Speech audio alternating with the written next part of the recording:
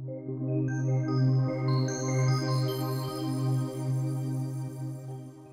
John, Field Service Representative with MOBA Corporation. Today I'm going to show you how to go through the menus on the MOBAmatic controller and show you what everything means.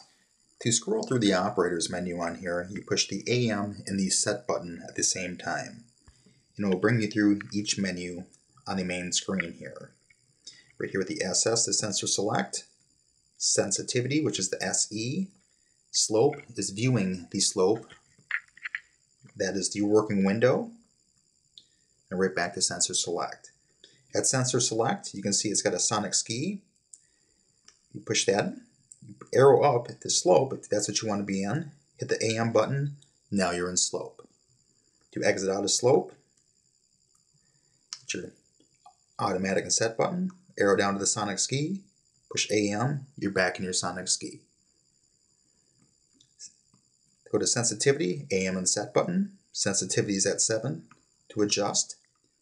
Up and down with the arrows. I always say to keep it around 7. It's a good number, but you can put it wherever you'd like it to be.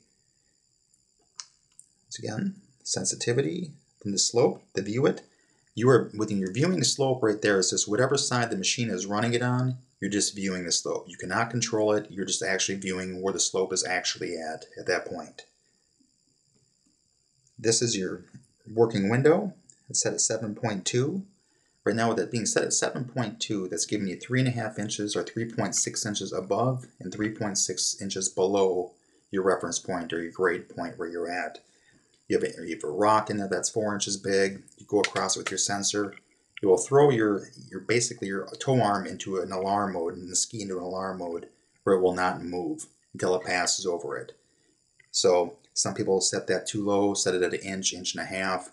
That if they have something that's like the road's bouncing up and down, it'll put in kind of a constant alarm mode. People think something is wrong. It's just their working window is set to the wrong number.